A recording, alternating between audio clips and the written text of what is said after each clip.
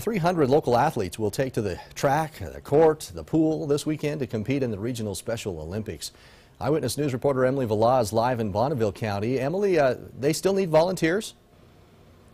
Yes, you can actually volunteer up until the day of the event on this Saturday. Now, I'm at Journeys in Bonneville County. It's a developmental therapy center, and they're actually doing a training tonight for those volunteers. They're already starting to trickle in to get ready for that. But let's meet some of those athletes that you could help.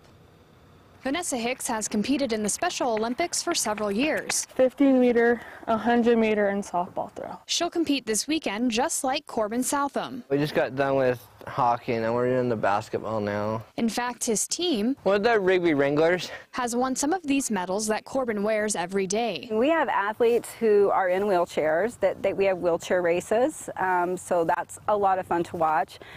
We have athletes who have to, have helpers.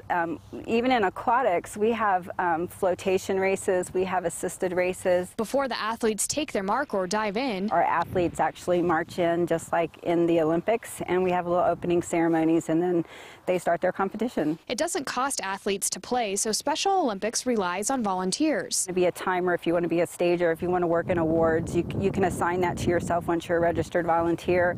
If you haven't registered as a volunteer, you can still come out the day of the event and sign up. For Vanessa, Special Olympics has been life-changing. She's very fast. As everybody who knows Vanessa knows, she loves Zumba.